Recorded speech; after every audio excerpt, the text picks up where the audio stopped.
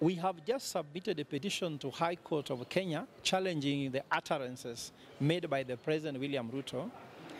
which are in violation of the constitutional principle of the rule of law, among other various provisions. This petition is about the unfortunate remarks made by the President of the Republic of Kenya in his uncharacteristic castigation of what he terms as cartels in the sugar industry in the country, which unfortunate remarks border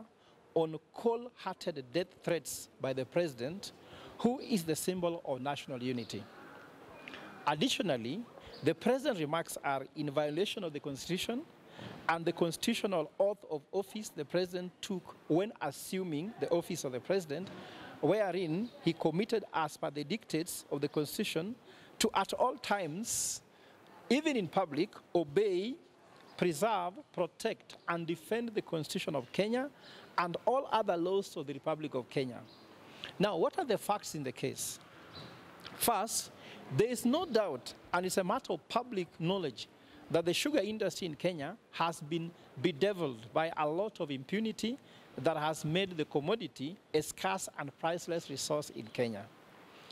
We argue that in the month of August 2023, or thereabouts, the President, while in tour of Kenya's sugar belt in the western region of Kenya, accused certain cartels and barons in the sugar industry of sabotaging the government's plans of reviving and reforming the ailing sugar industry. The President, whose utterances were aimed at the two Rai brothers mentioned herein above, told the Rai brothers to either leave Kenya, withdraw cases they have filed in court over the control of management of sugar, or go to jail or go to heaven.